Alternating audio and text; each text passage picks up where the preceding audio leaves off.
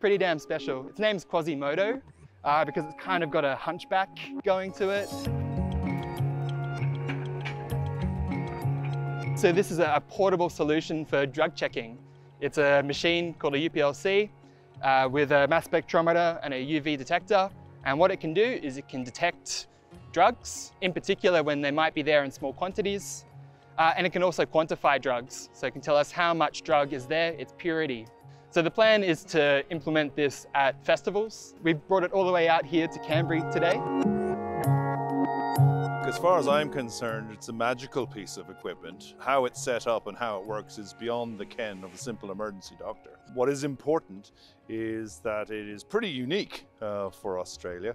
It provides us the ability of not only identifying to extraordinary accuracy single compounds, but what is much more likely at music festival, multiple compounds that simultaneously present in the one pill or tablet. So it's absolutely critical for us.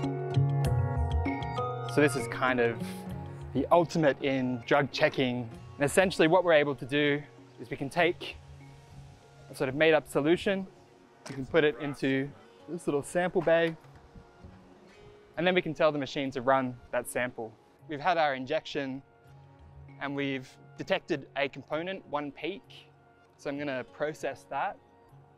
So for that sample that we had no idea what it was, just as the client sample might be, we've detected caffeine here. So the library is matched to say, yes, this is caffeine.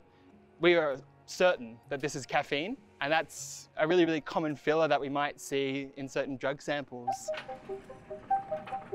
So it's all about just giving them as much information as possible. And that's what harm reduction is really about. And that's what our job as chemical analysts within the team provide. And then in conjunction with our harm reduction workers, we can really tailor the harm reduction information based on very specific and very trusted and very accurate drug results. So this particular machine, they're very, very sensitive, and this is the sort of stuff that you'd have in really proper analytical labs. And the fact that we're able to bring something so powerful out in a portable setting is just great.